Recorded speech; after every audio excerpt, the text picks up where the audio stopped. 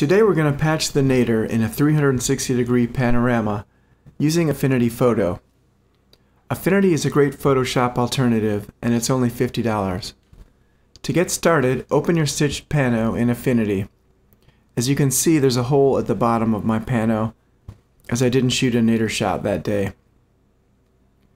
Go to the top menu, click Layer, Live Projection, and Equirectangular Projection. And now we have a 360 view.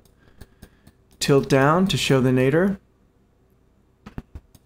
I'll click the Z key on my keyboard to zoom in. Now over at the toolbar on the left, I'm going to select the Patch tool. You may have one of these other tools showing, but Patch tool is what we're going to use. Click just outside of the area you want to patch, hold the mouse button down, and just draw around. Let go. Now if you've used the Patch tool in Photoshop, Affinity's Patch tool works a little bit differently. With Photoshop, you would click inside the marching ant selection here, hold down the mouse button, and drag over. With Affinity, you don't click the mouse button, you just drag the cursor over the area that you want to sample. So I'm going to line up this seam here. That looks good. And then when it's in the position you want, all you do is click the mouse button down and the lines will show. And then if you like how it looks, click the mouse button again to commit the patch. Now I'll do just a little bit more cleaning up.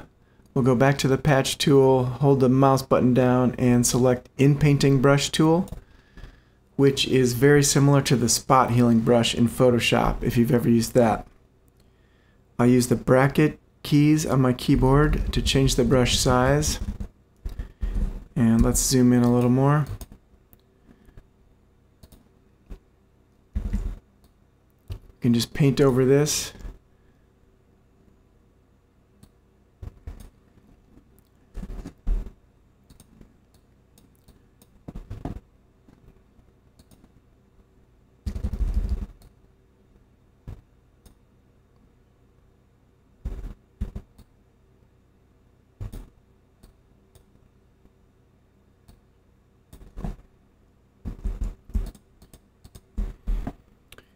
Okay, that's good for now.